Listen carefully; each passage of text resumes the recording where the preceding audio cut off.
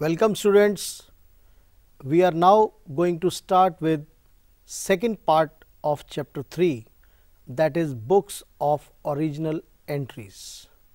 First, journal entry is done through source document. Now this is called journalizing.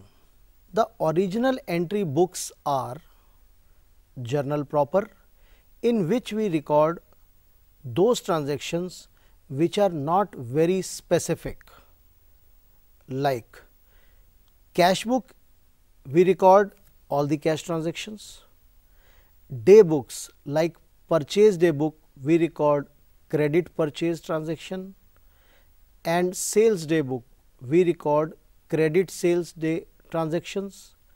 Purchase return book we record only those purchase return which are purchased on credit, and in sales return we record all those credit sales return.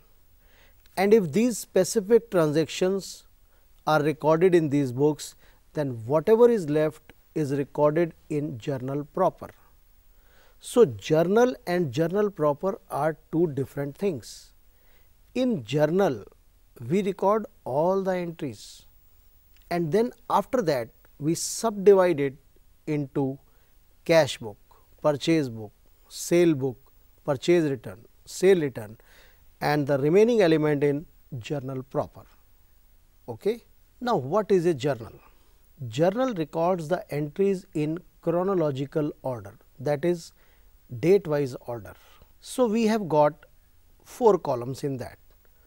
First column, date, the date of the transaction, then particulars, where we write what is to be debited, what is to be credited.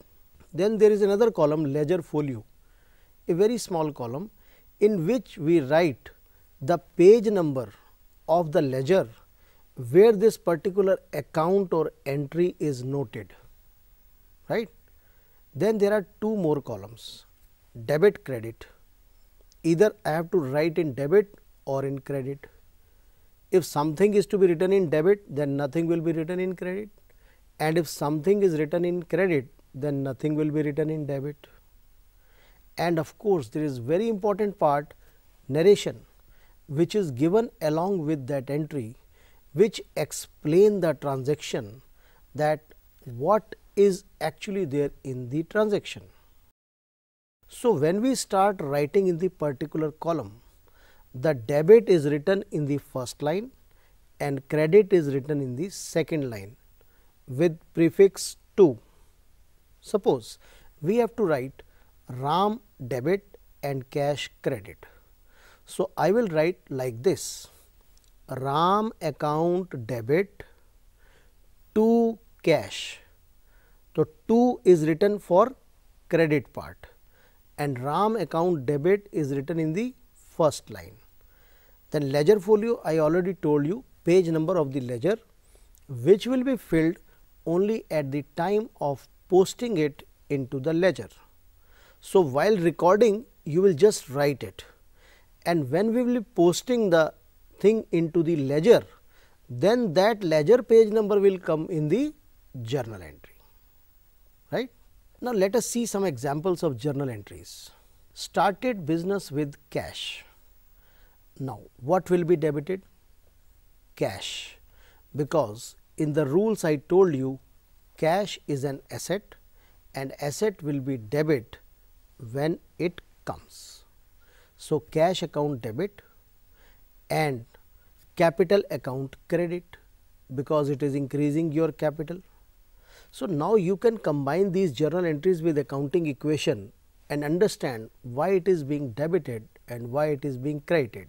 Please see again, started business with cash, what is coming in? Cash, so asset is debit, and who is contributing? Capital. Capital increases when you contribute the money. So I will write like this, cash account debit to capital account. I hope it is clear. Let us proceed to the next one, purchased stationery in cash. Now your cash is coming or going? Yes, it is going. So it is an asset. Asset is going means it is credit. Now what you have done is expense of stationery and expenses are debit. So what I will write in the particular column is stationery account debit in the first line and to cash in the second line. Next one, purchase goods from Ram. Now here goods are coming, it is an asset, it will be debit. And who is the giver of these goods? Ram. So he will be credit. So debit goods, credit Ram. In other words, when we will write this entry, our entry will be purchase account debit and Ram account credit. Now when we purchase the goods and sell the goods, we write purchase and sales and not goods. This we are going to discuss in the next chapter. So right now here let us understand, when we purchase goods it is purchase, when we sold goods it is sales. See the next entry, it is sold goods to Shyam. Now who is the receiver? Shyam. Now what is going out? Goods. So Shyam account debit to sales. I told you na, instead of goods we have to write sales, right. Next entry, goods given as charity. Now charity is an expense, expense is debit. So charity account debit and what will be credit? No, not goods, purchase will be credit. I told you na, when we purchase goods it is debit and when we give goods out of that it will be credit because it is an expense. Next, purchased furniture. Now we are purchasing, but we are purchasing an asset, not goods. So what is coming in? Asset. Asset is debit. Furniture account debit. And what is credit? Cash account credit, because if nothing is mentioned it is always cash. So please see, in the particulars column we will write furniture account debit to cash. To is prefixed with the credit one, right. Let us proceed further. Cash withdrawn for house. Now it is a drawing for household purpose.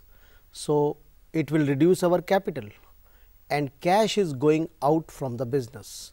So my entry will be capital account debit or drawings account debit to cash.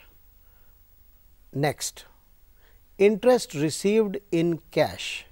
Now cash is coming in, cash account debit and interest is the income, it will be credited. So cash account debit to interest account. Next, salary paid. Salary is an expense, salary account debit and cash is going out to cash, cash is credit. Next, salary outstanding. Now please see, we have not paid it, it is outstanding, but it is an expense. So salary will be debited, but now instead of cash, salary outstanding will be credited. So salary account debit to salary outstanding. Next, taken loan from bank. Now what is coming? Bank account is coming and what is the liability part? Loan. So entry will be bank account debit to bank loan. Next, telephone bill paid by check. Telephone bill as an expense. So expense will be debited, telephone expenses debit and we are paying check. So bank will be credit, telephone expenses debit to bank account. Next, cash paid to Rajkumar. Rajkumar is the receiver. So Rajkumar account debit to cash, because cash is going out, right. So to conclude, we can say journal is the books of original entries. When business is small, we make only journal, but as the business grows in size, journal has to be divided into sub journals like cash book, purchase book, sale book, purchase return book, etc. Now, what are the advantages of journal? First, no transaction is omitted as everything is recorded. So, there is no point of omission. Next, as entry is done date wise, that is chronological, locating any transaction is very easy. Next, narration explain the transaction, so there is no problem. Next, once recorded in the journal, there is no problem in the posting, as you know what account has to be debited, what account has to be credited, and you can simply turn to that page and record in that. Now, if something has advantages, it has limitations also. When transactions are very large, it makes the journal very bulky. So, we have to subdivide, as I already told you, into various other books like purchase book, sale book, etc. Next, now all these repetitive transaction leads to repetitive postings. Say for cash account coming umpteenth number of times.